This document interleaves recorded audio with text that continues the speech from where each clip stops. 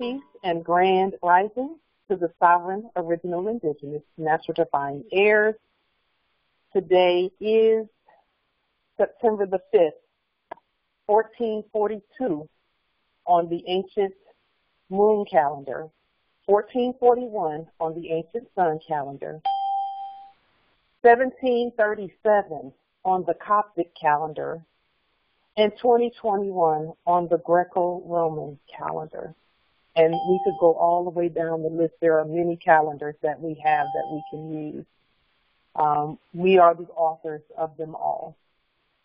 All rise and stand. This is a sovereign, original, indigenous, ancient, Al-Moroccan, Moorish American, natural, divine, Article 3, court action. I am sovereign living justice, Pauline Denise Ritchie, in capitis diminutio nolo, in red ink, in proprio persona sui juris, in proprio solo, and in proprio heredes. My free chosen sovereign appellation is Light Tajiri Bay, in capitis diminutio nolo, in red ink, in proprio persona sui juris, in proprio solo, and in proprio heredes. No United States corporation, company, citizen, nor their agents, principals, heirs, assigns, nor any derivatives thereof has personal jurisdiction over any of the Moors. So the first thing that we want to do right off the bat is take a vote. We need to take a vote today. The issue that we're bringing forth that we've been talking about for years is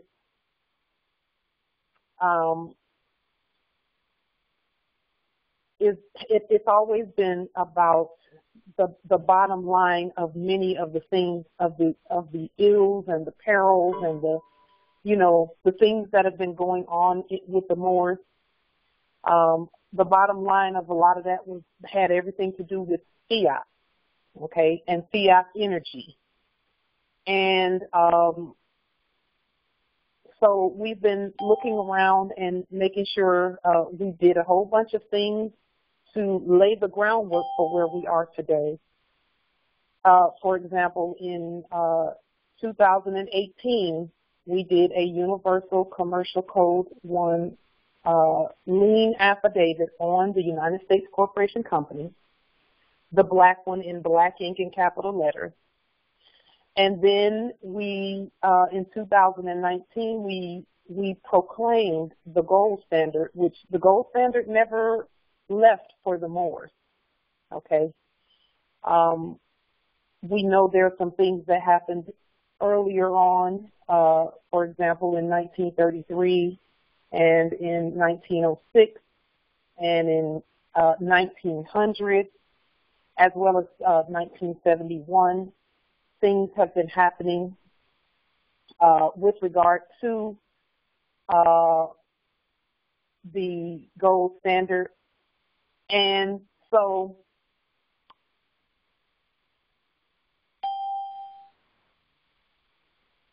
I pulled some things with regard to the Gold Standard Act.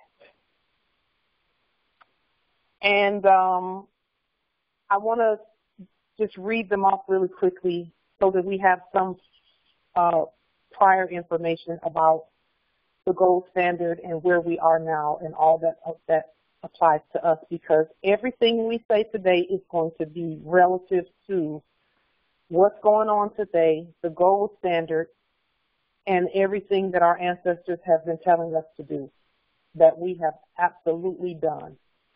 The Gold Standard Act of the United States, and they put United States in blue, was passed in 1900, approved on March 14th, and established gold as the only standard for redeeming paper money, stopping bimetallism, which had allowed silver in exchange for gold, and it was signed by President William McKinley. And we know that, we're not under any presidents, etc. We're not under any of those. Bimetallism is, back in the day, you used to be able to exchange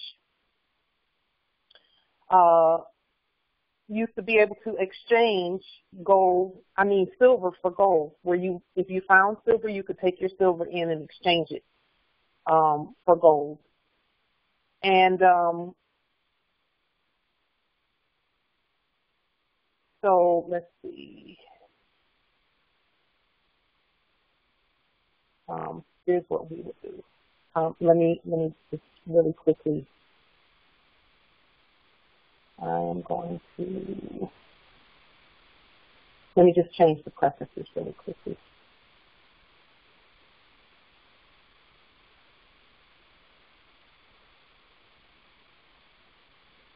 Okay. All right. So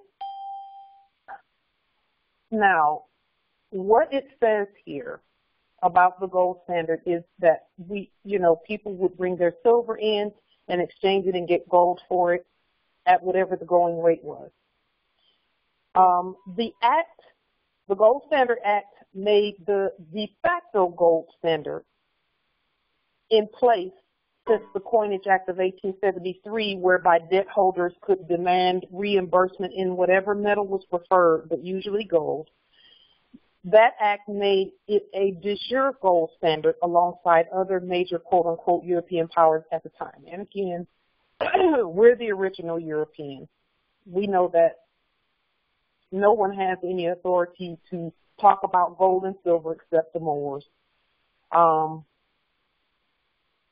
The modern European was here was teaching us how to govern, according to what our prophet was saying. So that's why we look at what they're doing, but we don't participate and do what they're doing.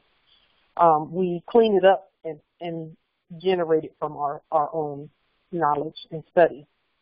So the difference between a de facto gold standard and a de jure gold standard is that a de facto gold standard will also allow bimetallism, which is other metals. The money can be backed by either gold or other metals. Okay. De jure gold standard is where it's gold only. Now, what are we saying about silver? Because that's what's mentioned here. What we're saying about silver is if you have silver, keep your silver. It is valuable. If you're purchasing silver and whatever you're doing to make sure that you're taken care of for a rainy day, do so. Please do so through your own study. Okay? We're not saying yay or nay, and we're not selling silver or pushing silver from our perspective.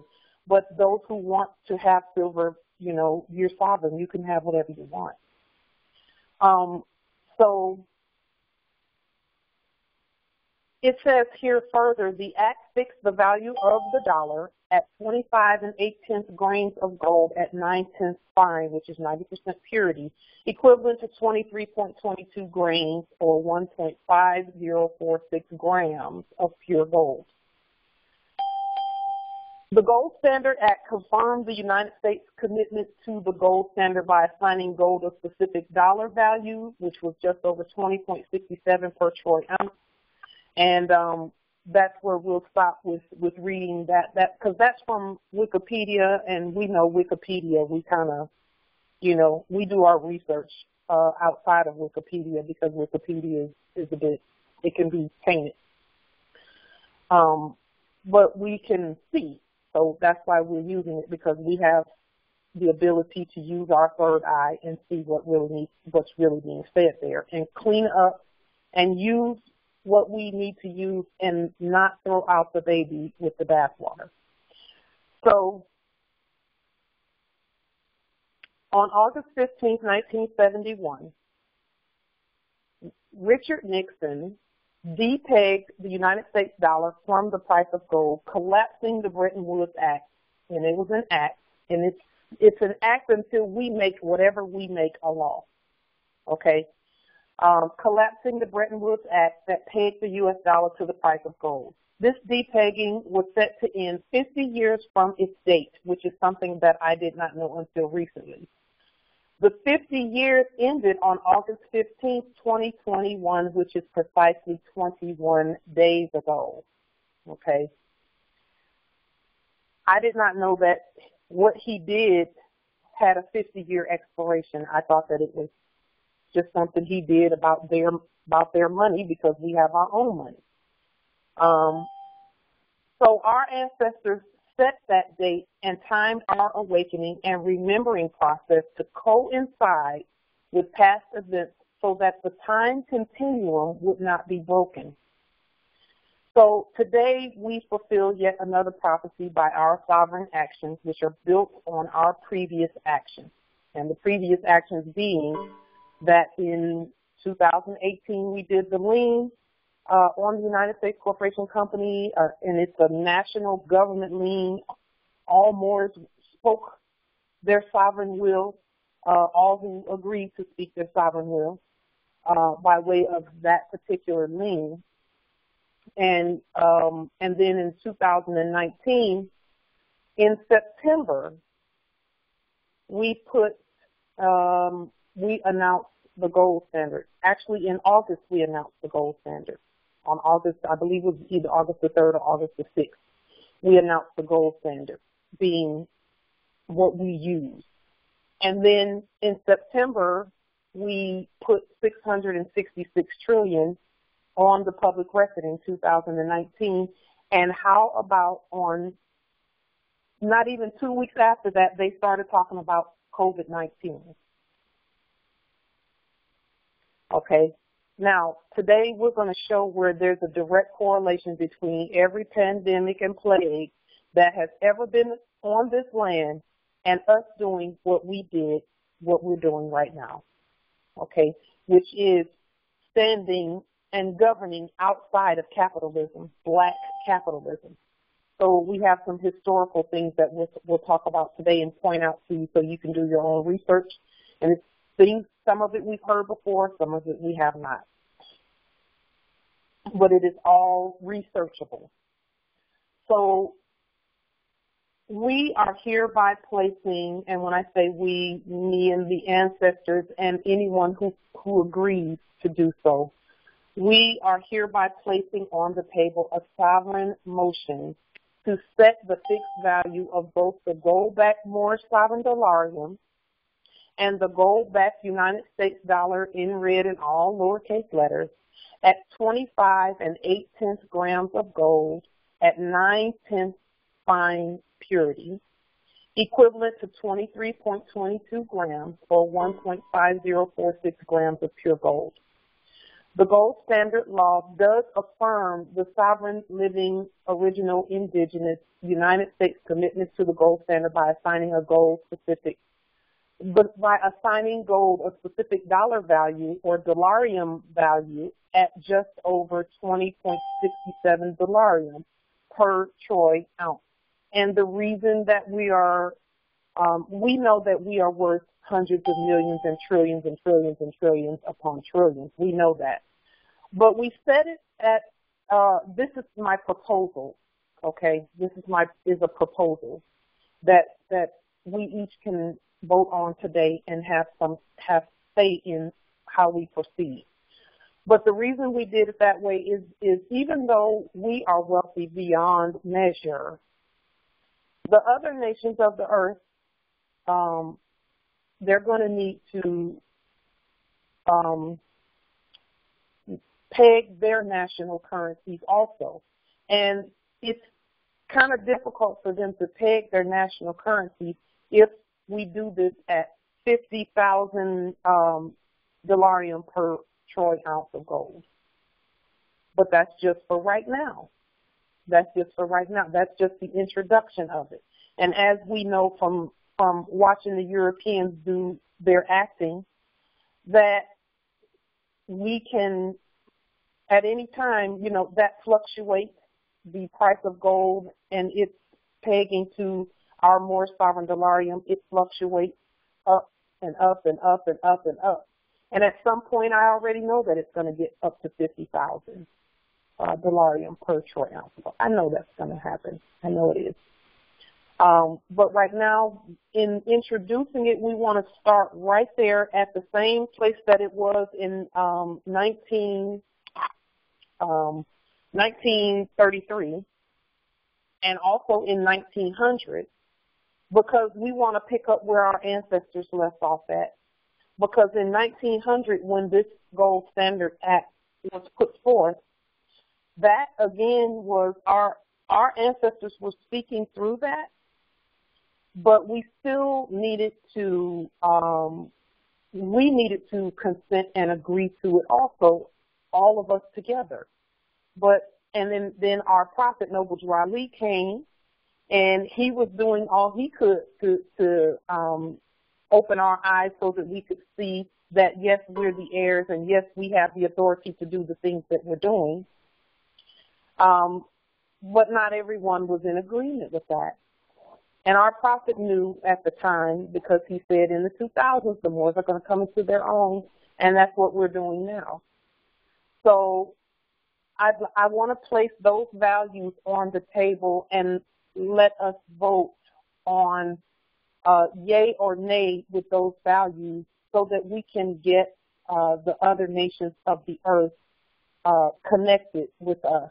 Now, I will say this about what else prompted this move. Some of you were able to see my social media page, my Facebook page, Like the Jerry Bay Facebook page. I posted a video on there. And not just that video, but I did some digging and some looking to see, because I needed more than one source for the information that came forth in that video. But the video was talking about how the corporate media has not said anything at all about the other nations of the earth coming together to put the gold standard in place for them too, and to begin doing commerce that way, because Bretton Woods ended August 15th. They were able to see that it ended also. And the other nations of the earth that came forth are not, the appellations that I read are not appellations that you even hear in the corporate media. So it was not the corporate Xi Jinping and, Vladimir Putin, and it was not the corporate versions of those people. It was sovereign indigenous Moors. And you can read the appellations and look and see, okay, those are the Moors. And the Moors are the only ones who have the authority to put a gold standard in place and peg their national currency to it. And we know that every move that we make with regard to the money and the gold, because see, if it's one thing we know, people follow the money. People follow the money, period. And if it's one thing we know, they are following what we're doing. They're seeing what we're doing, and we have no doubt in our hearts about that. No doubt in our minds about it either, that what we're doing is being closely watched. So we know that what they've done, and watching the Bretton Woods, the 50 years ended, because 1971 to 2021, that's 50. And our ancestors timed it perfectly. And when I say perfectly, I mean perfectly. They timed it perfectly. So in the last 3 weeks on the earth, there has been this space, and it's not really a space because we filled it already, but there's been this perception that, okay, nothing is pegged to gold. There's no gold-backed money on the earth, okay? And that's according to out there, not with us, because we know we have gold-backed money. We've been said that. And then the issuing of the Moorish sovereign dollarium the last few months kind of like coincided with Bretton Woods ending, and we didn't even know that that's what was happening until this past week. Hearing that, okay, the nations have come together and they're going to implement the gold standard on their land. And the only way they could do that is if we did it first. And we did do it back in 2019. And as soon as we did that and put that $666 trillion on the record, COVID hit. So what we want to do is this is the motion for today is the goal is to solidify the Moorish sovereign dollarium as the gold-backed money with this proclamation and this law put on the public record. But it has to be done like everything else that we do by vote. So at this time, we want to go ahead and take a vote. And I'm going to, you all know we're going to have a few of the hybrids, you know, probably doing whatever. But as soon as they start talking, we'll put them out. We're going to open up the chat as well so that we can take the vote. And if you would please speak your vote so that we can hear. As many as can star 6 and speak your vote, go ahead and do so. But let me go ahead and take it out of lecture mode, and I'll be booting them as quickly as I can.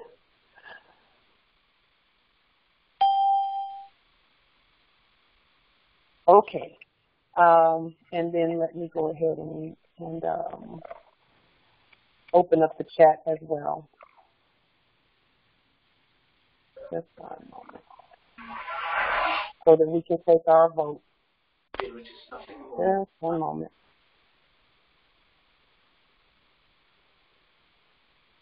I want to make sure that everyone can vote. Okay. The chat is open and the lines are open as well. You can go ahead and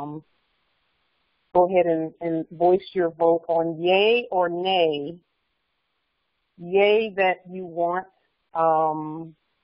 the gold, the Moorish sovereign dollarium to be pegged to gold according to what's on the screen here that we just read out.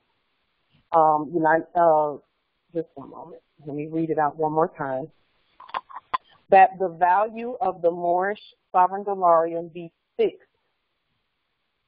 The value of both the gold-backed Moorish sovereign dollarium and the gold-backed United States dollar at 25 8/10 grains of gold at 9/10 fine purity, or 90% purity, equivalent to 23.22 grains, or 1.5046 grams of pure gold.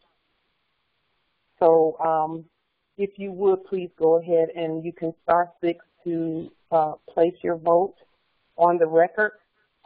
Empress Portia, we know that as soon as we figure out which one is them, we'll get them out of here. We know that's not you. Go ahead, star 6 to those who want to vote. We see the votes coming in the chat. Islam. Justice Theodore, yay. Go ahead, Nobility. Justice Theodore, yay. Islam. Islam. Islam. Islam. Viddeo. Cynthia Ann Bay, territory. Yay. Melon, Turner Lawrence Bay, yay.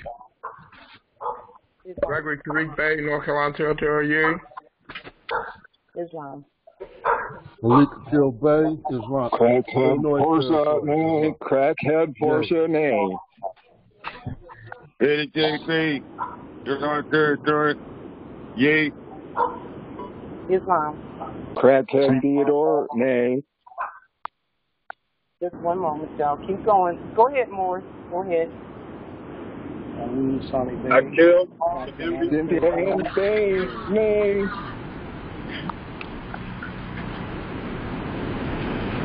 Hold on one second. Go ahead, Nobility. Cynthia Ann Bay, nay. I killed. And then we easily out. Yay. Islam. Crackhead Maurice L, nay.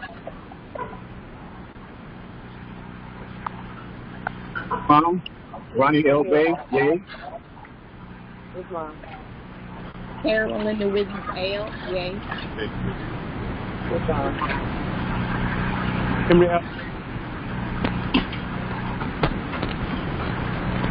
North Bay, Central Territory, yay. Alibaba, El Camino Bay, fuck no. Islam. You, Solid Bay, South Carolina Territory, yay. C petite L, nay.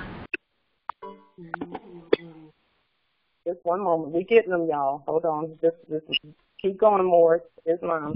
We're putting them out as we can. Yezreel, Peretz Bay. Go ahead. Olango Bay, nay. Yay.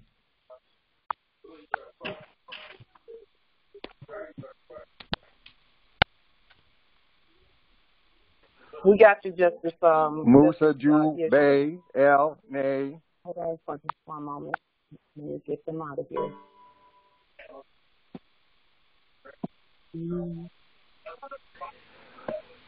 Albion L, Governor of Federal Way, nay. Hold on. We're getting them. I just need one or two more of them to say something. And I believe we'll have them all. Y'all know they don't want us to do this, because that means the end of the fiat is gone anyway.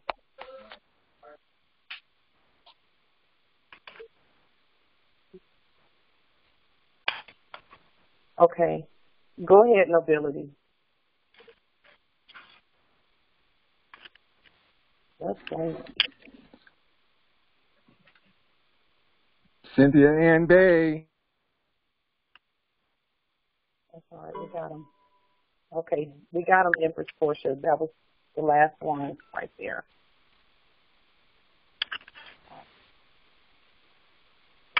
Just one moment. Okay. So let us, the meeting is locked. Islam.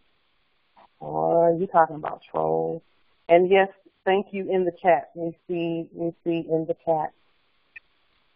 Justice Onlinne, we know. Islam. Okay. So all of those who voted, if you don't mind, go ahead and vote again really quickly, and that way we will have a clean, clear vote here. I think we got all of them out of here. Yezreel, Peretz Bay, North Carolina. Cynthia Ann Bay, nay. Hold on. I got them. Go ahead, nobility.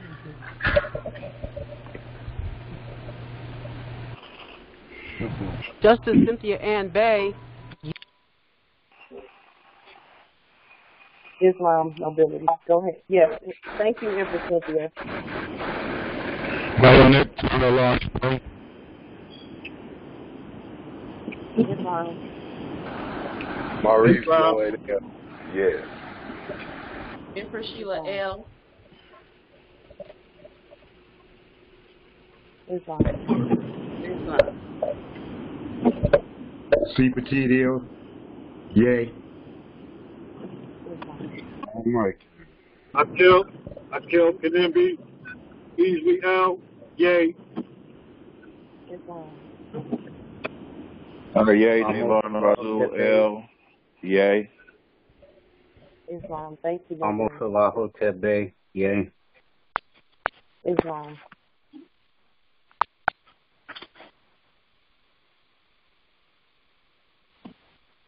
Pauline Denise Ritchie, Lawhorn. Yay. Islam. Boy, we're going to look back on this one day. Cynthia Ann Bay, nay. Yes. Cynthia Ann Bay, nay. Cynthia Ann Bay. Cynthia Ann Bay, nay. Cynthia Ann Bay, nay. Grand failure, Cynthia Ann Bay. Grand failure, Cynthia Ann Bay. Kelly for territory, Cynthia Ann Bay. So here's what we will do. Now that we have the vote, it is a unanimous vote. Are there any other Moors that want to vote? If you do, put something in the chat and we'll unmute the line so that you can vote. I believe we do have a unanimous. We didn't have any nays from any lawful voters. Okay. So,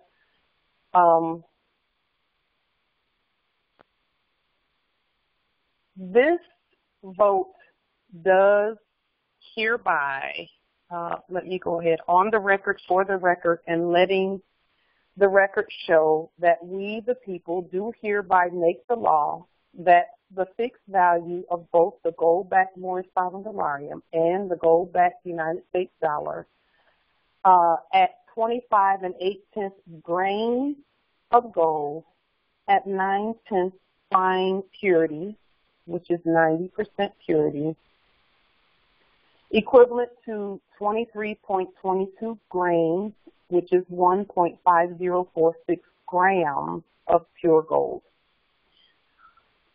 This sovereign justice stands as law, Islam.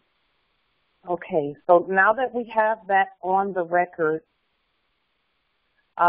what we can do at this point, thank you for everyone who voted in the chat. And Empress Sheila, I see where the price of gold today is very, very different from what we just put on the record. We want to set it so that the other nations of the earth can have a level, even ground with us in terms of their national currency and what they're coming to the table with in terms of national currency. So, for example, Zimbabwe, we know that Zimbabwe, which is actually not Zimbabwe, it's Rhodesia. That's the real sovereign land of Rhodesia. And we know that they had some colonialism and some capitalization and some capitalism going on there and some denationalization going on there, and they did everything that they could to get lawful money going.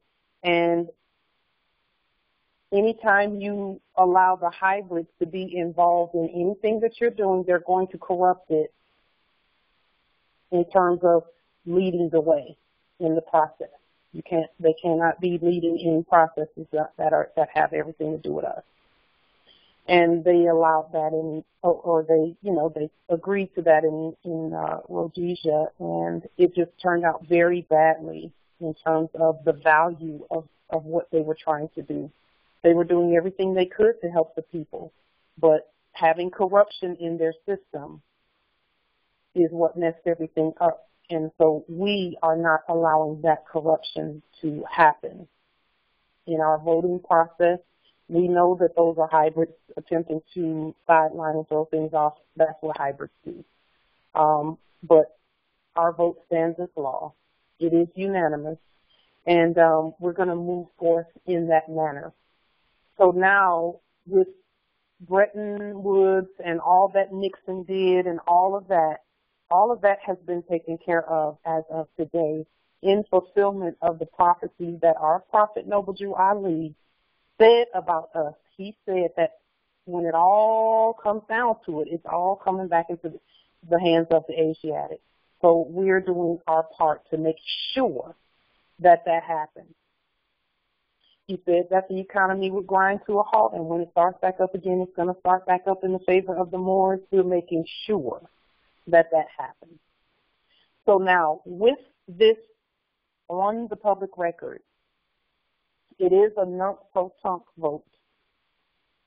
And that means that anyone who's used dollarium for anything previously, that it's still valid. It is absolutely backed by gold. And we're doing this with the other nations of the earth in mind who met last week to, they've been watching what we're doing, and they put their gold standard on the public record without the United States Corporation Company. And so that is something that we have been saying, that we are without the United States, and that's how we're going to move forth. We do have subjects. Those subjects are not a part of the United States Corporation Company. So let's move forth with that in mind as well. So now, I want to go through historically what all of this has to do with what's going on today. And I will say this to start all of that off. There has not been a single time in our history that we stepped outside of that capitalism system that the hybrids didn't pull a plague move. So every plague that has ever come on our land, and it's not really on our land, it's a corporate plague. But every plague that has happened happens in the corporate corrupt system. We're outside of the jurisdiction of COVID-19, and anyone who does not understand that, just do the study on that. That is a jurisdictional claim right there that we properly rebutted. So let's just look at plagues and black capitalism, which have a long, super long history. I did not realize that everything we've been studying and the dates that we know those things happened has everything to do with what's happening right now. So today we're looking at the timeline of our past up to the present so that we can truly see what's happening today. What is the connection between red ink and all lowercase letters, and what does that have to do with the plague known as coronavirus? The answer is every time the indigenous people consent to black capitalism, a plague comes on the land. And it's not really on the land, it's in the capitalism system. Every time we begin to go back to the ways of our ancestors, who are the red nation, because remember, they used to call us the red men, the red nation. It wasn't because of red skin. It was because of the writing. Okay? It was because we used red ink. And when you talk about the copper colored people, we're not even talking about skin color there either. We use copper to make the red ink. And there are companies out there overseas right now that still use copper to make the red ink. Still. So, just one moment. Let me go ahead and thank you for voting. I'm going to go ahead and I'm going to turn off the chat so that there aren't any distractions from what we're saying and from what we've done, so that we can be clear on all that's being done. Okay.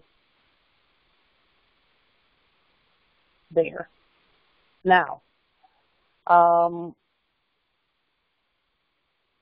that way we've muted all of the, anything that has to do with those that are here to disrupt the trolls. We've muted all of that. So now, every time the indigenous people consent to black capitalism, a plague becomes a part of that.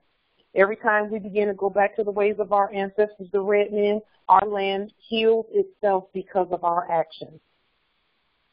So that's why we were called the red nations and the red people and the red man. And we did, in doing my research, we did use copper as the ink or the pens that we use. So in looking at all of this, I started looking at the timeline of pandemics and the major events that have happened, and how capitalism and our getting rid of capitalism, black capitalism, that has taken place repeatedly so many times in our history that we have got to keep this information going in our lineage. We've got to tell our heirs, don't use black ink and capital letters. We have to tell them that. Because in looking back through, every single time a plague came, it came in that corporate structure, and any of the Moors that were in that corporate structure were affected by it in one way or another, whether it's having to wear a mask or thinking you have to wear a mask, to jails, prisons, disease, all of that, okay? So I look back, and this is not even as far back as it goes. It goes back even further than this. But I started at 541 AD with the Justinian plague because I wanted us to look at what happened in the past. Many have heard of the Justinian deception. The Justinian deception has everything to do with contracts and black ink in capital letters. Okay, so take the time and do the study on the Justinian deception so that you will see that that what happened was that was when the Emperor Justinian, first of all, he amalgamated with a foreigner. Okay, and this foreigner that he amalgamated with was called Theodora. Okay, Justinian, Emperor Justinian allowed her to go, this foreigner, to go and deal with all of these other foreign nations when it came to his duty to the people. He let her speak because he was so in love. And so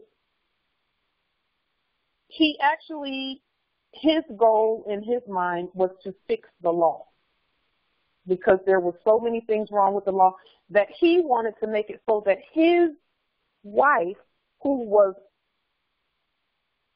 foreign and did not have his original indigenous status, okay, he wanted to start putting some laws in place to help her and her people, okay? And he went about doing things. You can read some of the main things that he put in place. I believe it was the civil, I'll have to look it back up again, but he put something in place that is similar to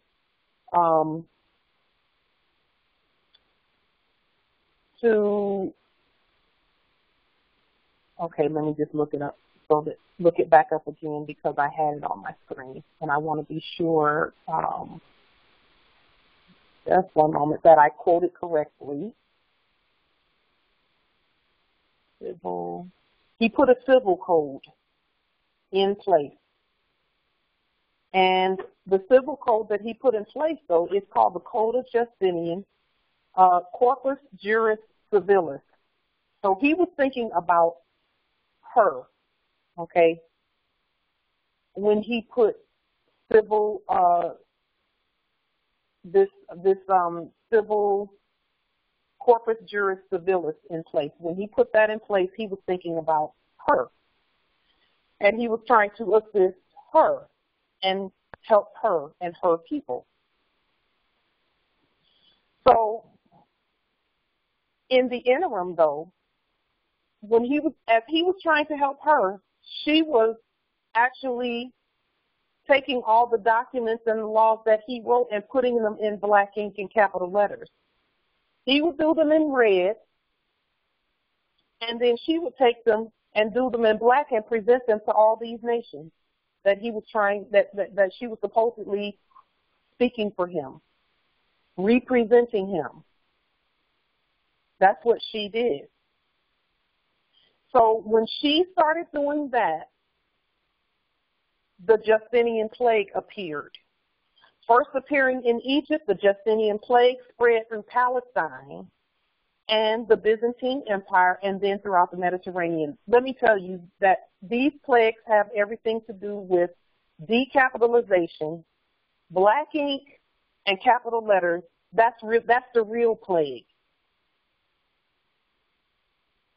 And the minute we start getting rid of that, because we were just starting to talk about red ink and all lowercase letters back in 2019. And then in January of 2020, we started saying, okay, this is how we should be doing things, because we're looking at this and this is how we should be doing things in red and all lowercase letters.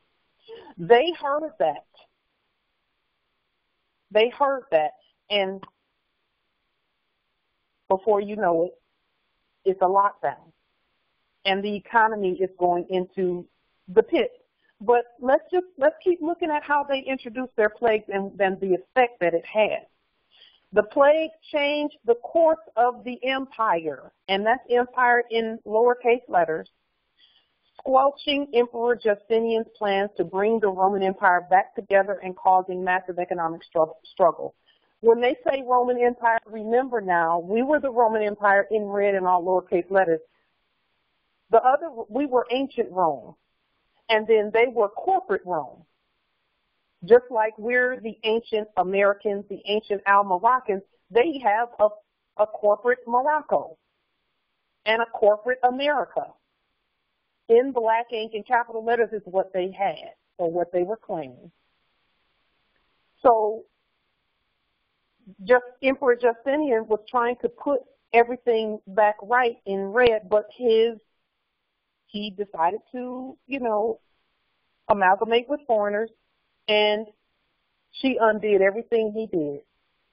And it says that this plague caused massive economic struggle. Now, if it's a plague,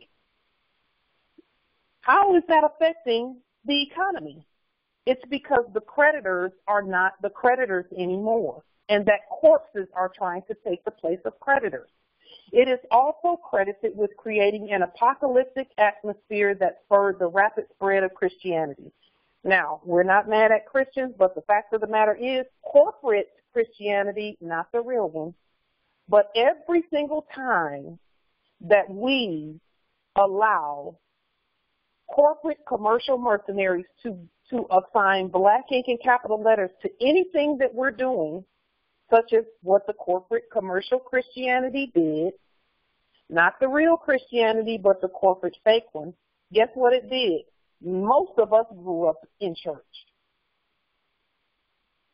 And every time we signed a tithe envelope, and every time we signed a visitor agreement, the visitor log, every time we signed the appreciation card for the minister, for the pastor, those signatures were always done in black ink usually, either black or blue, which is both are beneath our status. And they would take those signatures and denationalize us on their 501c3 rolls. Okay? And then turn those autographs over to the Pope. And the Pope would say, yep, we got them again. Plague time. And so that Christianity spread, that type of Christianity, and they have Christianity with a capital C there, so that's what we're talking about. That type of Christianity spread because there has to be a covering somewhere, and if we're ascribing to black ink and capital letters, that means that we're not even observing the laws of Islam and Islamic Muslim law. And again, this is not about a religion. It's not about a religion. Our religion is the law. But Christianity, corporate, commercial Christianity spreads everywhere when we step outside of red ink and all lowercase letters and accept capitalism as our identity. And we go into contract with them. And we sign their stuff instead of writing our own on our own government letterhead. And we start using their fake money instead of our real dollarium. How do you know the difference between real Christians and fake Christians? The fake ones keep pushing fiat all over the place, and they act like they can't live without it. If your God is who you say your God is, then you can do without fiat. Why? Because you're supposed to be about loving God and sharing Christianity. You can do that without pushing a whole bunch of fiat everywhere. You don't need a gigantic cathedral to tell people about your God. Just like we don't have one, so to speak. We do, though, because we're the heirs to all of them, including the churches. So as long as we were ascribing to black ink and capital letters, then Christianity, the fake commercial Christianity, does spread. And that's the same, where the fake pope, and there's no separation between quote-unquote church and state, because the pope is putting all of his money behind the policy enforcers and the fake judges and the fake jails and all of that. Okay, that's the Christianity that spreads when we don't stay in our proper status and actually govern the land in red and all lowercase letters. That's how that type of Christianity, which is enslavement, spreads.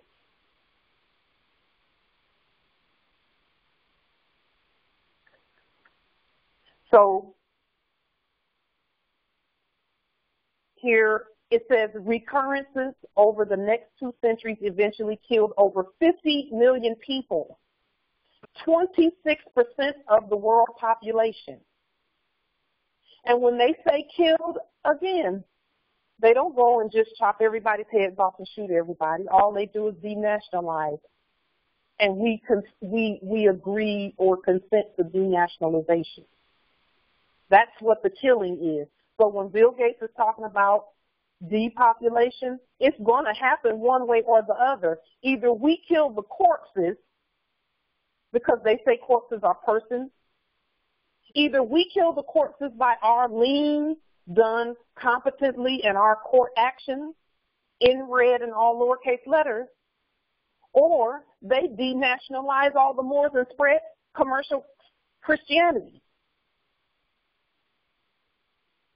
And we go back under, if that were what we were going to, but that's not what we were not doing that. We're not doing that. Period.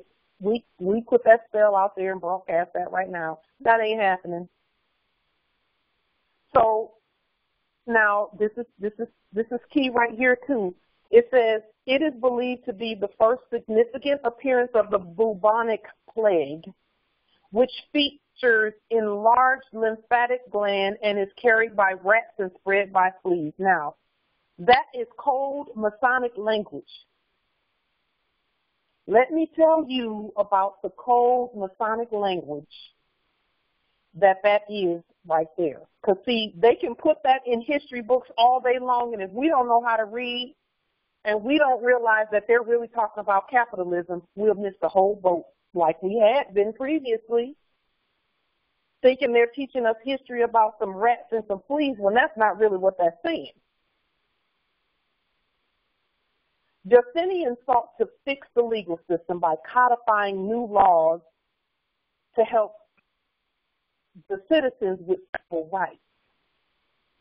However, he also married a foreigner, Theodora, who he allowed to do much of his political decrees and documents. She was a commoner who began changing the documents as he put them forth.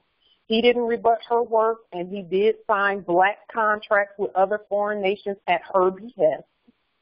The contracts that Justinian signed were black and capitalized, which also meant that those who followed him as their emperor were denationalized by way of corporate black documents, namely the birth recordings. And back then they used to record the birth in the Bible. And if you're recording the birth in a Bible and the Bible has all black lettering and capital letters in it, what are you really recording? Aren't you recording a death? Thus, a plague was introduced to cover the fraud. As a side note, the lymphatic gland symbolizes the communication system of the body. So anything that gets into your lymphatic gland is going to go throughout your whole body. When the lymphatic is corrupted, the whole body becomes corrupted over time. And finally, when they talk about the rats during this scenario symbolize the informants listed on the birth record. Because, in quote-unquote mafia speak, a rat is someone who's telling some stuff, telling on people. Well, that's code word for the ones listed as informants on the birth records, and in this case, it was our mothers. that symbolized. I'm not calling anyone's mother a rat. I'm not calling my mother a rat. I'm saying they were the informants listed on the birth record. Or they were listed as informants on the birth records. They weren't informing because they didn't know. While the fleas symbolized those who ran when they should have stood the testing that would have stopped the plague from infecting the indigenous people. And you can do more study on the Justinian deception and the Justinian plague of 541 AD. So then what happened after that? Because, see, we have to, in order for anything to really be valid, it's good to have a pattern, to show a pattern. Okay? 1350, the Black Death. Why did they call it the Black Death? Because it was happening again. The indigenous people were accepting black ink in capital letters, and it was killing them in terms of commerce. It says responsible for the death of 1/3 of the world population. Now, how is it that every so often, every few hundred years, a whole third of the Earth's population is dying? And nobody's learning anything from that. Nobody's saying anything. Nobody's rebutting it. Nobody's saying, hey, we had 7 plagues that took out 1/3 of the Earth. What are we doing about that? This second large outbreak of the bubonic plague possibly started in Asia and moved west in caravans. Entering through Sicily in 1347 AD, when plague sufferers arrived in the port of Messina, it spread throughout Europe rapidly. Dead bodies became so prevalent that many remained rotting on the ground and created a constant stench in the cities. What does that mean? That means that they were traveling. And you can see that travel is a big part of this whole pandemic piece, where they keep talking about this place is not accepting people from this place, and this place is not accepting people from this place. They're hinting to us. They're giving us hints. Because anyone coming through your port, they need to have documents that state that, yes, you come through this port, you got to be either one of us, or you have to have the right nature to come through here. See, Ellis Island was one of those places where they came through the port, but we did not say to them, you're not coming through here unless you sign this right here and say that you're going to be in your proper status the whole time. We should have been at Ellis Island saying, anybody coming through here, you got to be one of us, or you gonna sign these papers and take this affirmation and proclaim your allegiance and your subject status. So there's always a travel attachment to any plague that's coming and going. Somebody coming somewhere, somebody going somewhere, and they bringing plague with them. What are they bringing? Black documents, passports, birth certificates, etc. Travel documents and not travel documents, but passports. It says England and France were so incapacitated by the plague that the countries called a truce to their war. What's war? War is using war names. Nom de guerre is a war name. That's that name in black ink and capital letters. The British feudal system collapsed. Feudal system. So now we're talking about money. Why are we talking about money? And when you're talking about a feudal system, that's not even real money. What does that have to do with a plague? It says it collapsed when the plague changed economic circumstances and demographics. How do demographics change if it's just the measles or smallpox? How is demographics changing? Demographics has everything to do with identity. Identity of the people.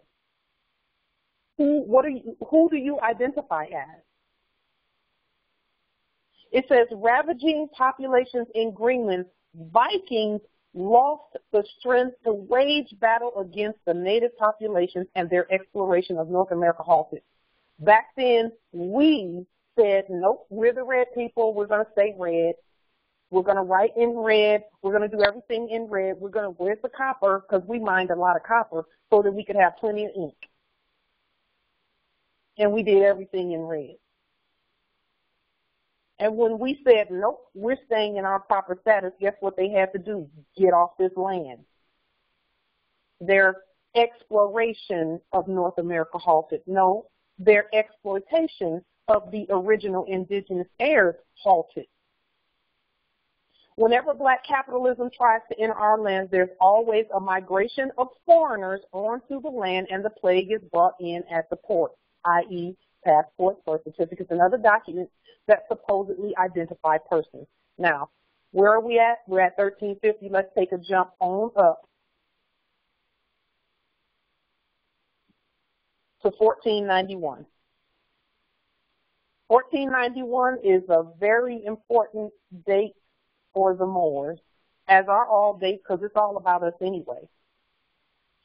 As an introduction to the next plague, let's take a look at the Moors and what took place in 1491. Caliph Abu Abdullah Muhammad Ali signed the black capitalized version of the Treaty of Granada on November 25th, 1491. Well, what does that mean? That means that everybody under him who's saying we're under Caliph Abu Abdullah Muhammad Ali. Well, if you're under him and he signed the black capitalized Treaty of Granada, then that means everybody's agreeing to be black. And this signing on November 25th, 1491 of that black treaty is what they were celebrating when they were celebrating Thanksgiving. Thanks for giving us a bunch of blacks. Thanks for giving us a bunch of heirs who don't know that they should not be using black ink and capital letters. This treaty, written in black ink and capital letters, claimed to give King Ferdinand Corporation and Queen Isabella Corporation jurisdiction over the Moors who chose to use black capitalized names, i.e. nom de guerre war names. Shortly thereafter, the anthropomorphic story of Christopher Columbus is used to cover up what really took place in 1492. Christopher Columbus is really anthropomorphic, really very anthropomorphic. This land was called Columbia also, after Empress Columbia. Okay, and when the land was called Columbia after Empress Columbia, that's where the District for Columbia, which is over here at Seattle Territory, Washington Territory, Khalifa Territory, all the way up to British Columbia, all the way up to Alaska, which is really Al-Aqsa. All of that throughway is Columbia. That's why they call it British Columbia, and why the Columbia River is here. And then all the way down to Columbia, South America. All the way down, all the way up, all the way down. Olmec territory as well. All of that is Columbia. Also, it's also Amexem. It's also Northwest Africa. It's also Asia. It's also Morocco. So it's also Turtle Island. It's all of those. Just depend on where you are on the timeline. And so when they talk about Christopher Columbus sailed the ocean blue, that means that someone put the people on the land by use of Christianity and Constantinople policies. That's what the Christopher part is all about.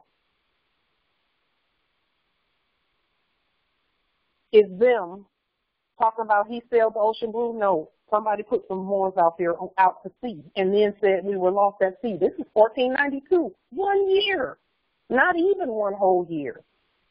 After Caliph Abu Abdullah Muhammad Ali signed the Treaty of Granada, and we know that on January 1st, 1492, they celebrate the fall of the Red House. Why do you think they call it the fall of the Red House? Because the people who wrote in red stopped doing it.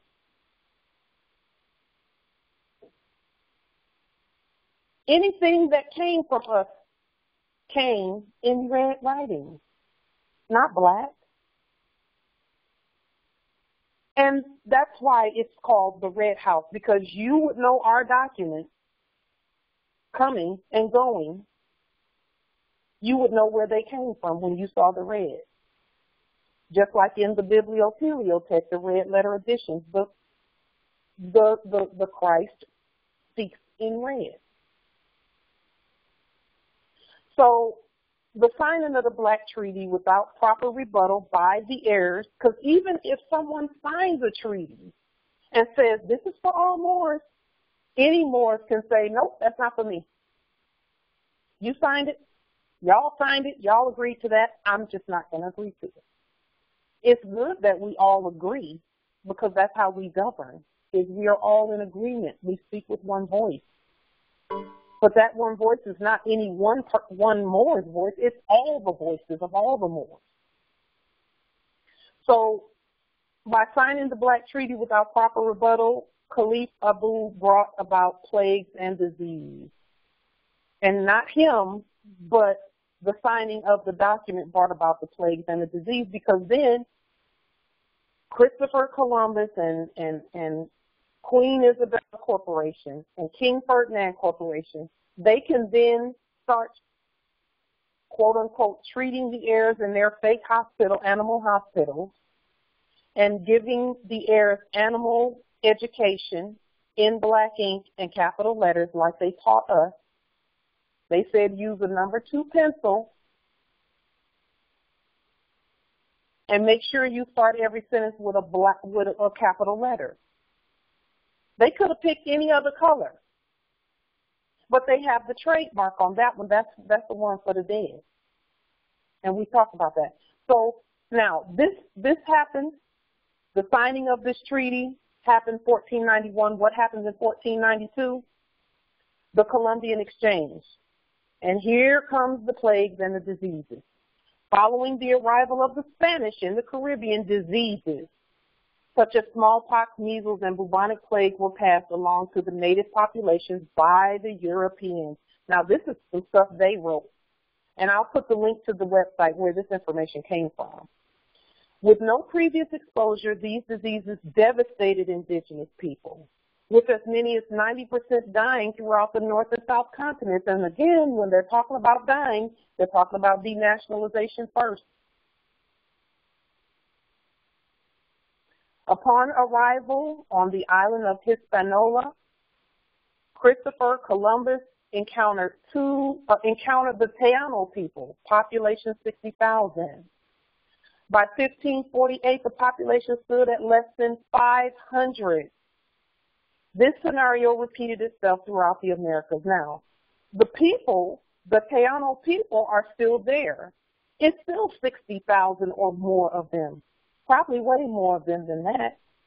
But are they counted as Taino people when they go to do commerce? Are we stating who we really are when we go to do commerce, or are they thinking that they're doing something with another citizen? That's where the population decrease and the killing off of massive amounts of people happens. It happens on paper first. It happens on paper first. There's always paper that makes that happen. In 1520, the Aztec Empire was destroyed by a smallpox infection. The disease killed many of its victims and incapacitated others. It weakened the population, so they were unable to resist Spanish colonizers and left farmers unable to produce needed crops. Now, what does smallpox have to do with unable to produce needed crops? What does that have to do with anything? Because the smallpox that they're talking about is commercial. And the farmers couldn't produce needed crops because just like today, everything ground to a halt. Because the indigenous original heirs, who are the creditors to all the nations of the earth, thought they were black. Research in 2019 even concluded that the deaths of some 56 million Native Americans, and we know we're not Native Americans, we're the heirs, but that's how they refer to us, Native Americans in the 16th and 17th centuries, largely through disease, may have altered Earth's climate as vegetation growth on previously tilled land drew more CO2 from the atmosphere and caused a cooling event, the Great Cool Down. When we are in our proper status and we're doing everything as the red people who we are, in red and all lowercase letters, we've already been told that when we're in our proper status, that there's going to be some heating up of the earth, and that the frequencies are going to rise, and that anything that's not natural is not going to be here. Okay?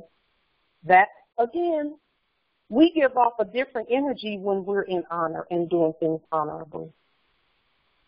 We give off a different energy. We know that. So now this is 1492 and the plague that accompanied the us. Some of us, because see, not all Moors gave in to that. Some Moors throughout the ages have always written in red and all lowercase letters, and they just moved back and let everyone else exercise their free will. And if free will led you into slavery, then that was your choice. We can't make that choice anymore. Because this time, this is like where we are right now, you don't want to make that choice. You want to do it the right way, honorably. Red ink, all lowercase letters. Let that be the foundation of everything you do. And then what you do, what you build on that foundation will be what you build on that foundation. But let all of the foundations start with red documents in all lowercase letters. Because capitalism and colonialism and denationalization comes with disease, death, no commerce of our own, and all of that. So right now we're talking about 1492. Let's move on up in time and see what happened. Another plague, some more denationalization, and more of the same. Then came the Great Plague of London, which introduced the Sedicate Act of 1666. The Great Plague of London, 1665. See, we don't hardly hear that much about that Great Plague of London, do we? We don't hardly hear anything about it. Look how many people it took out, supposedly. The Great Plague of London, 1665. Let me make that a little smaller so you can see. It says, a graph showing the huge increase in deaths during the Great Plague of London in 1665 and 1666. The solid line shows all deaths, and the broken line shows deaths attributed to the plague. It's no coincidence that there's always a plague, and then there's some major document that comes out after that. Either before or after, right before or right after. 1665, the Great Plague of London, it was nothing but a plague of Moors not knowing that we're the heirs and that we should not be giving in to black ink and capital letters, capitalism. In another devastating appearance, here comes the bubonic plague, carried by rats and fleas. The bubonic plague led to the deaths of 20% of London's population. As human death tolls mounted and mass graves appeared, hundreds of thousands of cats and dogs were slaughtered as the possible cause, and the disease spread through ports, P-O-R-T-S, ports along the Thames River. So you're not talking about cats and dogs now. If you're talking about ports, you're not talking about cats and dogs. You're talking about documents. You're talking about when people come in, they tell you you can't come in unless you have their United States Corporation Company passport. The worst of the outbreak tapered off in the fall of 1666 around the same time as another destructive event, the Great Fire of London. Have there not been major fires on this land mass in the last 2 years? Yes, there has. There's a correlation there.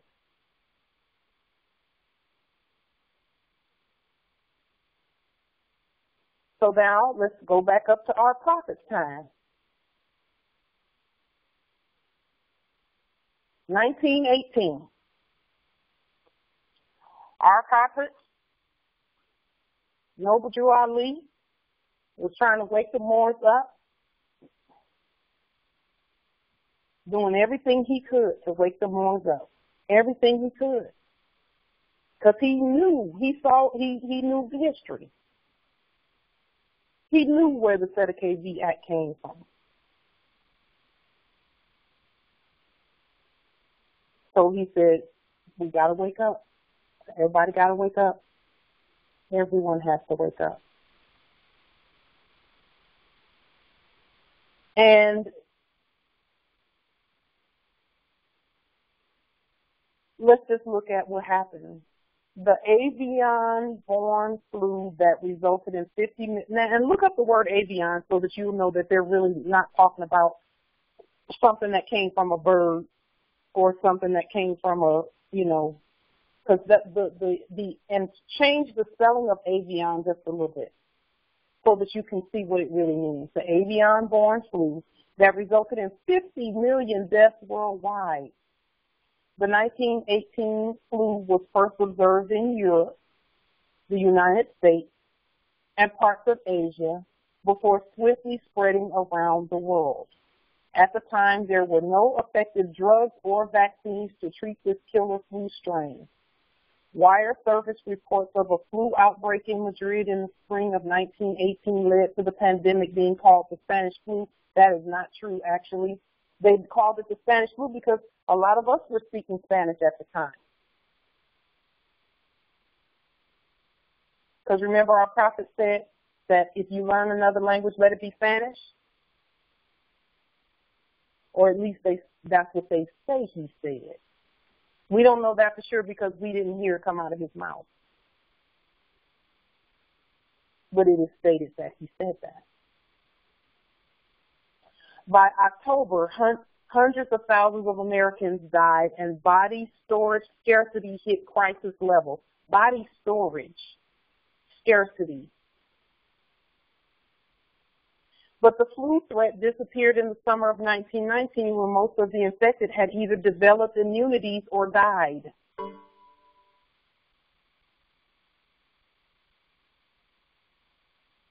Now, when we look back at the documents that we're seeing that people say come from the prophet's time, those documents are in black ink and capital letters. But we don't know that. We don't know. We don't know because we weren't there. And by the time a black quote-unquote copy machine gets a hold of some documents, you really don't know. We don't know whether the prophet was using red or black. I'm just proposing that I think he was using red ink too. But by the time it gets copied and copied and copied and copied and everything else, we don't know. We do not know. But I know our prophet was doing everything he could to wake everyone up. And then when he and now it's 1918, and he's saying the old Canaanite temple 1913, and then 10 years after 1918 is 1928. He sat down at Cuba, and they're telling him at Cuba, you all are the heirs. All of this is going on. And then someone in the temple, and this is one thing I like about the temples, we don't do 501c3 because we know that's compromised. Yes, it's compromised. Every 501c3 is compromised. Why? Because when they report their membership to the IRS, they have to put it in all lowercase letters to get their benefits, and they don't tell the people you should be putting everything in all lowercase letters. But how about this? Ask to see their tax return. Ask to see every page of their tax return. Now, and I'll say this about that. When I was growing up, there were some 501c3s in my family, and they did not know. This is how I know they did not know what was going on. Because the ones who would not kowtow to them, they would send in a CPA or an attorney to threaten them a little bit and then say, we'll take over your books. We'll take over your books. That way you don't have to tell people, because you don't even know that hybrid attorney or that modern European attorney who came in is turning around, and you give them the names of the members, and they turn around and put everybody's name in all lowercase letters so they can get the benefit and you get a tax bill. I'll move forward. And that I know from firsthand watching it back in the day. So now we see 1918, some pandemic, but they're looking at travel documents, and they're looking at,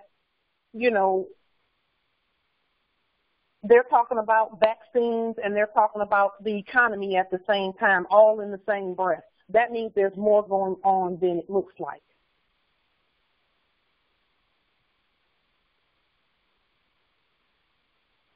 So then what happened in 1968? The Hong Kong flu, pandemic flu, 1968. So that word is not new, and that strategy is not new. It's an old strategy. It's old. They've been pulling that one for hundreds of years, hundreds.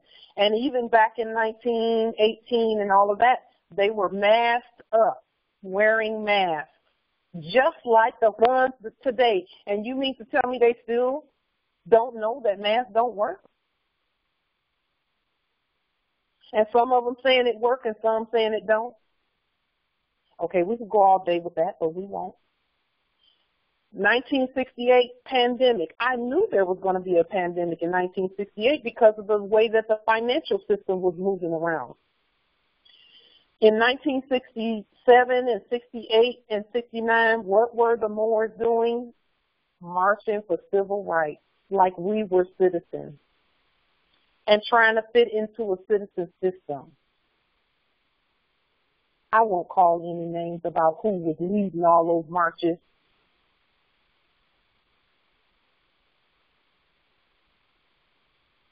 We can just look back at history and see. And then I'll tell you this about that. Around that same time, I knew to look for a pandemic around that time because I know what happened around that time.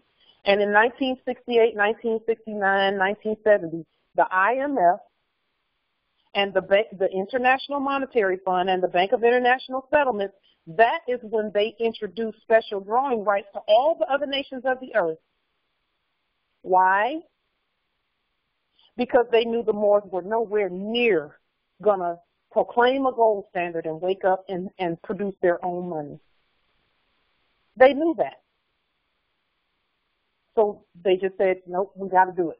And not only are we going to do that, but we're going to kill off the leader guys, the ones that's leading these marches. Let's just kill them. Let's kill them off, and then we'll tell the Moors, the sleeping Moors, we'll say, hey, sleeping Moors, we want to have a holiday named in honor of your leader guy. But we need your signature to do it. And so how many signatures did they collect from the Moors back in 1969, 70, 71, etc.? How many? Millions upon millions upon millions upon millions of black ink signatures. That's how they got us to consent to corporate status whole hog. And then what happened? This is all amidst the pandemic. They're saying we got to get these more. We need some autographs from these. So they're not ready to wake up yet. They're still not ready. So let's just kick it. Let's create a whole new economic system. We can do whatever we want, and we're going to reap the benefit, and the Moors are going to suffer. And suffer we did. So here it says the Hong Kong flu, also known as the 1968 flu pandemic, was a flu pandemic whose outbreak in 1968 and 69 killed between 1 and 4 million people globally. That's how many people they denationalized and put in black ink in capital letters. It is among the deadliest pandemics in history and was caused by the H3N2 strain of the influenza A virus, whatever. And if we look a little further into that, I'm sure we'll see some etymology in the words and in the science that says that's not really what they're talking about. Yes, many Moors on the land were claiming civil rights, which is not our status at all. And then right after this is when Nixon did that 1971 thing, right? That's where he said, okay, we have all these signatures. We don't even need a gold standard. The Moors got us. We got the creditors. What do we need gold for? They're the real gold. We got all these autographs from them in black ink. That's why he did what he did and wasn't scared to do it and didn't go to jail. Because they had all of our autographs. Millions and millions of us were saying, you know what, we want that petition. Y'all better give Martin Luther King his holiday. That's what happened. And the Bank of International Settlements and the IMF said, you know what, what's going on over there on the land? Yeah, okay, we got them. So we can set up special drawing rights. We can sell everything, whatever we need to do to the other nations of the earth, we can do it because they sleep. And we have their consent to do it. So now we don't need a gold standard. Let's boot that off. They're probably going to sleep for another 50 years, so let's just put this Nixon collapse of the Bretton Woods. Let's make that a 50-year deal because we already know they sleep hard. They're going to party. We're going to have a war on terror and a war on drugs, and we're going to put them in jail. We're going to do everything we got to do to get them to wake up. That's what happened after they got all of those autographs from the sleeping heirs. They said, we don't need a gold standard. We don't need it. Why do we need it when the gold is there? We got them. And then they told the rest of the nations of the earth, F you. We're not giving you any gold back. None. We have them and those autographs and their consent for another 50 years.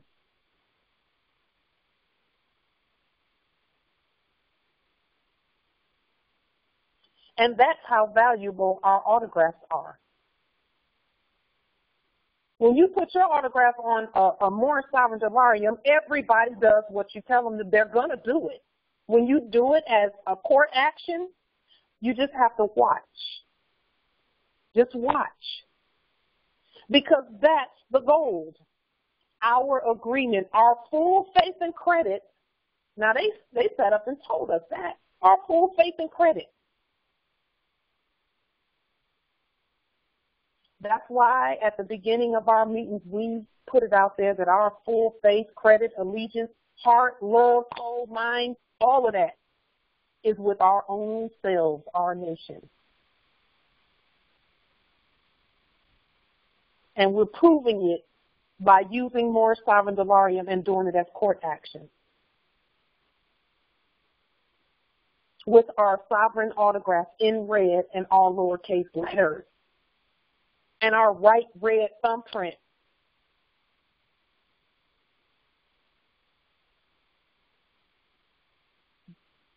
That was a bold move, but that ought to tell you how tight our signatures are, our autographs.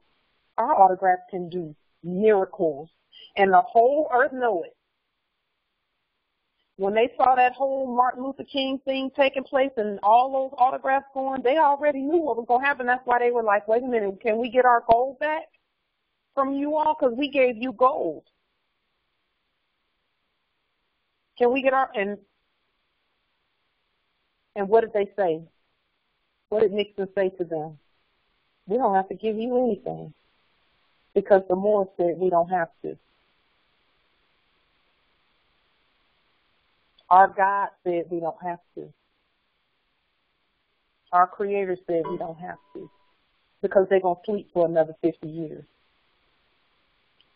And thankfully, I'm so grateful that our teachers woke up. Because they woke up decades ago. Decades ago. And started teaching, and then they were tested. Our teachers went through tests. They went through the jail test. Ask them. Our teachers went through that whole jail test and came out just shining like gold.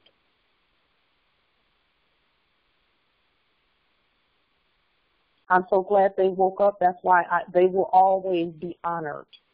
Always, all of our teachers will always be honored, all of them, because they were willing to do that, even because if there wasn't that many of us awake as there are now, and they said, we don't care how many of you are awake or not awake, we're going to stand. So where are we now? And this is why we took the vote today, because we brought this all the way back around to what he did in 1971, saying we don't need the heirs, we don't need the gold standard. We don't have to give you no gold, you or you or you. They told China and everybody, we don't have to give you nothing.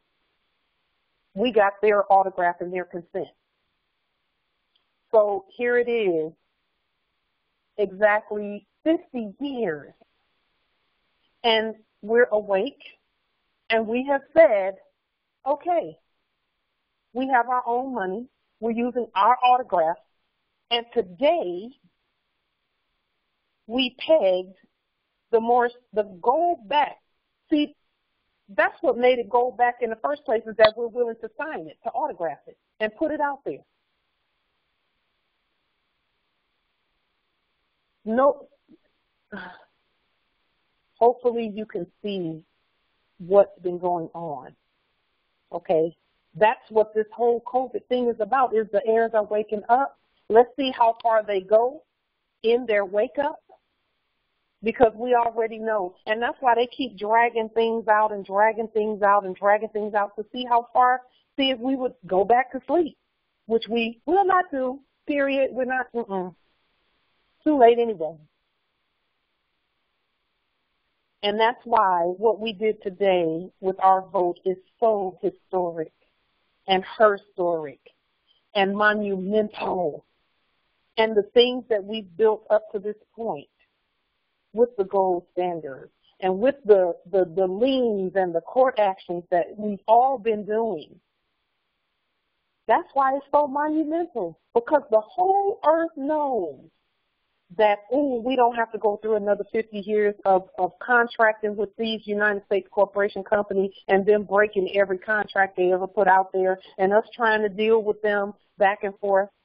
We don't have to do that another 50 years, because the heirs are awake, and they're proving that they're awake. So that's where we are. And it just happened 3 weeks ago. August 15th, 2021 made exactly 50 years to the day that Nixon did what he did, and that today, and we've been reversing it the whole time. But we actually put the nail in that coffin today. And now all we have to do is just keep doing our demonstrations that we're doing, keep doing it, keep doing it, keep doing it. We already won.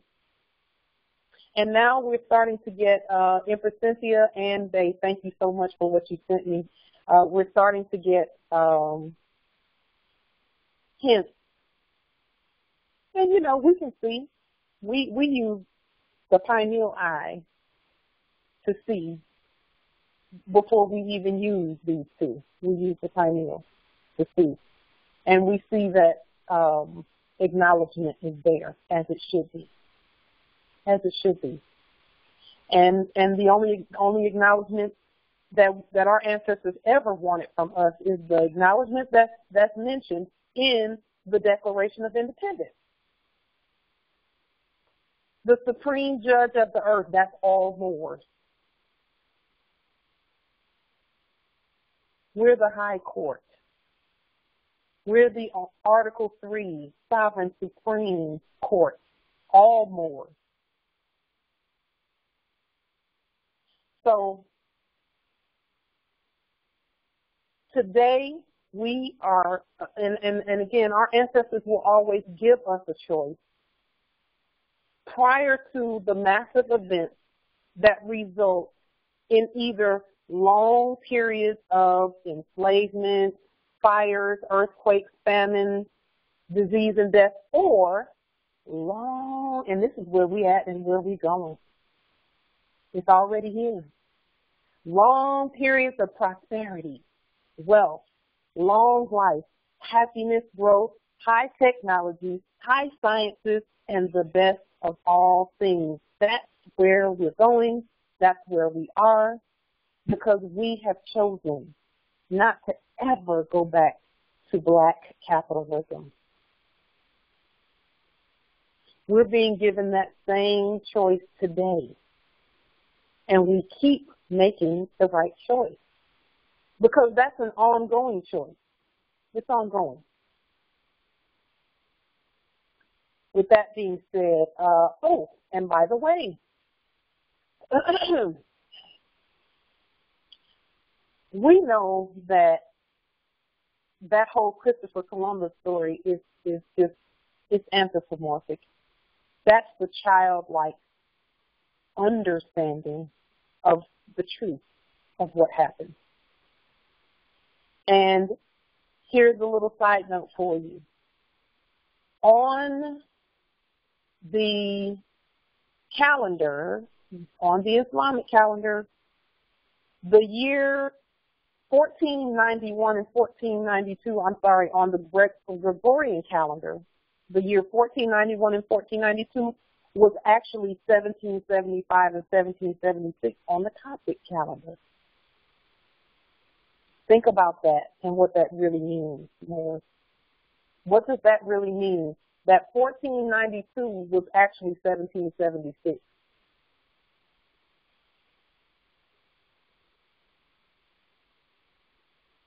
What does that really mean? Because we know about the Declaration of Independence in 1776. And we know about what, quote unquote, Christopher Columbus did in 1492. We just talked about it. And some Moors didn't go out to sea. Some Moors said, we're going to stay the red people, the red nation. So whenever you hear the hybrids talking about, whenever you hear the modern Europeans talking about red China, we already talked about China and what that really means. That's code words, code language. So with that being said, are there any questions or comments regarding the calendar that we brought forth today, and Just one moment. Let me make sure that we can, I'm going to open up the chat.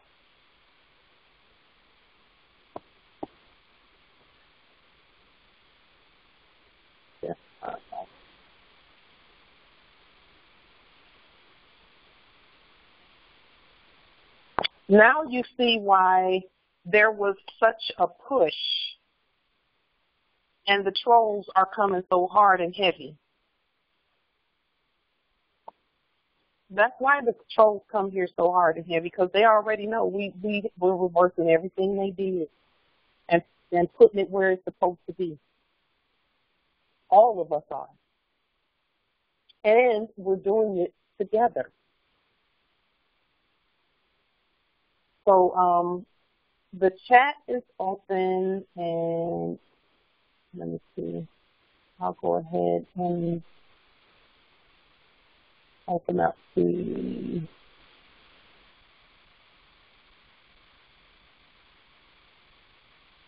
now you see though why there was such, you know, interference in the things that we're doing, because we can see the whole picture. We see the big picture. We see it. And when we see the big picture, we know what to do about it. But see, the big picture happens in the spirit realm and the natural realm. And that's why the spirit works, clearing our energy. And even if we're, you know, if we think that we're upset with other Moors, clear the energy and you know, do whatever you have to do to get that energy cleared. Okay? So are there any questions or comments regarding the things that we brought forth today?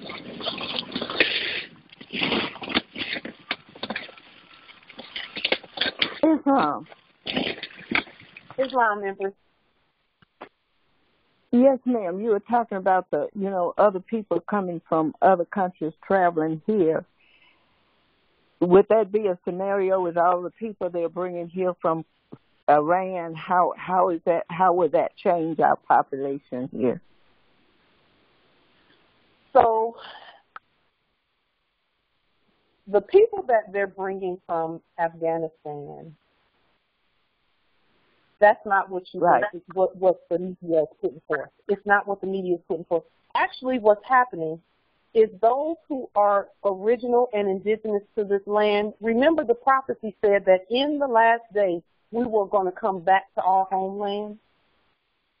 Yeah. So that's who's really coming.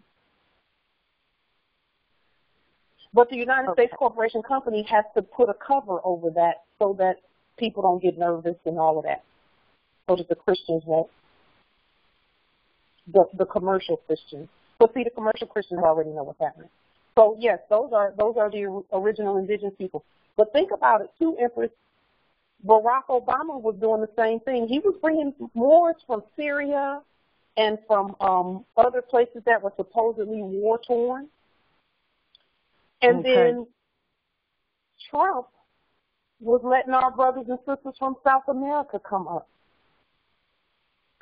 Because they're all coming here to assist us in whatever it is that we need once we get to a certain point. Because they're the heirs too. They're already helping. Okay. And let me tell you how they're helping. They come here supposedly with nothing. And what happens is when they come here, housing and resources and the way for that to happen is being created for them, which is automatically going to create housing and resources for us. So they're just clearing the way, okay, so that Moors never have to go through any of the stuff we've been through these last few, since we fell asleep. Okay. They're making it very easy. They're clearing the path. And historically, their bloodline and birthright too. You know, right. If you think about it too, in the news story, didn't they say that the quote unquote Taliban was not letting anybody come through that airport that didn't have the right travel documents? They said travel documents. They were not letting people who had United States Corporation Company stuff come through there. They were not letting them out because they didn't have the proper documentation to come here. Oh, okay. That's what that really was. Okay, They were bringing indigenous Moors back here. Yeah. Okay, that just hit my mind while you were talking, you know. Islam. Yeah. Yeah. That's really what that is, and that's why the modern Europeans, some of them are so upset and, you know, they want him out and blah, blah, blah, blah, blah, because that's not what was reported in the media is not what happened. And the ones that they're putting forth as the quote-unquote Taliban is actually Moors over there who have done the same thing we did, which is come outside of capitalism and get back on our own land. Okay. That's all that was, which I think is it's beautiful the way that everything is unfolding, you know, in our favor. Okay, that's all I wanted to say. Thank you. Thank you, Empress. That was a good question. Thank you. Yep. Islam. They and let me tell you, and I'll just say this as a quick side note. Barack Obama, he put the Syrians and the other Moors that had been scattered over there, because remember, in the ancient text, it says we will be scattered all over the earth, and then in the last day we'd be brought back to our homeland. He put the Syrians and everybody right out there in Utah, where all of our stuff is. The Grand Canyon and Arizona and out there in the places that we had left those, we moved from those places. But our stuff is still there. So Barack put Moors out there. Okay. And they, you know, so our ancestors know what they're doing.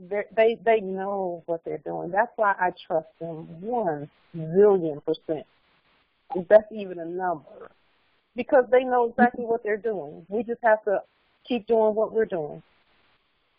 I'm just amazed that there was a group of indigenous nations that met last weekend, and they're doing they agreed to do the same thing that we've already done.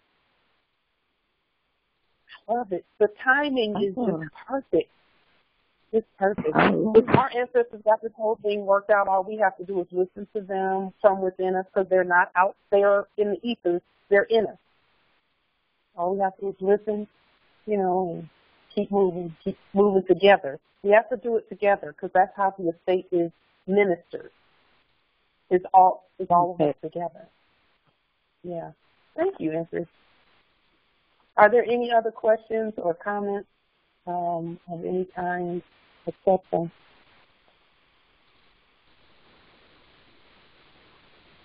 Okay, Islam. With that being said, put out as much dollarium as you can. Oh, and also, please go under this video and click like and maybe do a comment, even if it's just Islam under the video.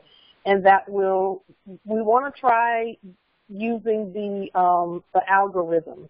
Because one of the Moors called me and said, hey, you know, you need to be using the algorithms, because that will help, you know, do what you need to do in terms of getting it out there more to more people. So I said, sure, we'll use the algorithm.